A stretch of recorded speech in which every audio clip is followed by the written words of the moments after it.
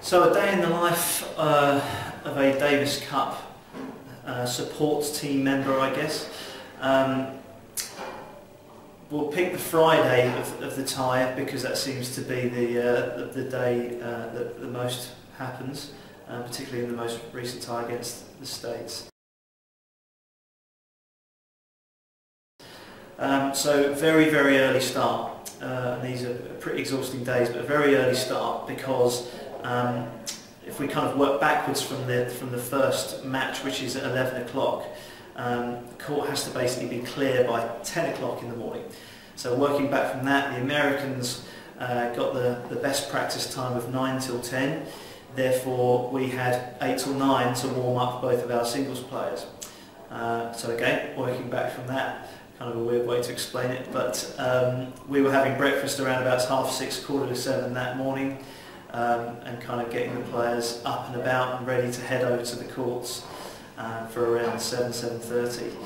Warming the players up for their first practice at 7:30, and then out they go at 8 till 9, James and Andy for their hit. Then there's basically getting the other players in, the doubles guys, making sure that they've got their physical work done and things before their practice. And then warming up the guys for their match so warming up Andy for his match at 10:30. Just before that, he's had a pre-match snack which we've had to organise as well and get that all sorted too. So there's plenty of bits and bobs to be getting done before the first match at 11 o'clock. From 11 o'clock, it's pretty much screaming and shouting for the next few hours.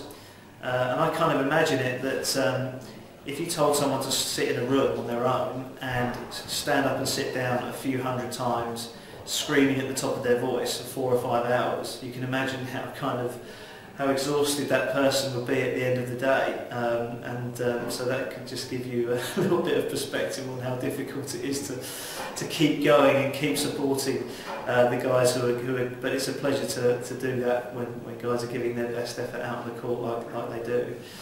Anyway, I digress a little bit. Then after about a set of the first match, you want to get James, who's playing second, you want to get him back into the locker room really, because you don't want your second singles player losing too much energy by screaming and shouting and banging advertising hoardings and things. So you want to get that person back into the locker rooms, get them sat with the physio, bit of treatment to keep them loose, a bit of food to get them fueled up for their match.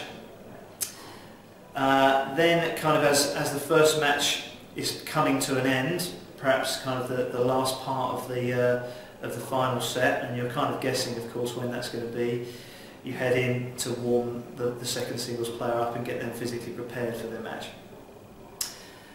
Then once the first singles match is done, that player comes off, so off comes Andy for his cool down, for his treatment, his ice bath. So he gets that done pretty much straight away as James goes out for the start of his match. So we get that kind of stuff done, head out for a few more hours of screaming and shouting, and then once that match is done, which incredibly it was done, and we'd won that match as well, or he'd won that match, we were 2-love up, so it's quite a jubilant but cautious locker room when James came back into the locker room there. No time to mess around, straight into his cool down, his physio treatment and all the rest of it, whilst you're getting the other players back to the hotel to just shower up, ready for some food in the evening. And then the evening meal is served as well back at the hotel. So straight after dinner the players are having physio treatment. So pretty much that day doesn't finish until about 9–10 p.m. and starts at about 6:30 in the morning. So there's lots of work to be done, all good work mind, and all very worthwhile. And let's hope we can do the same again against the Italians in a few weeks' time.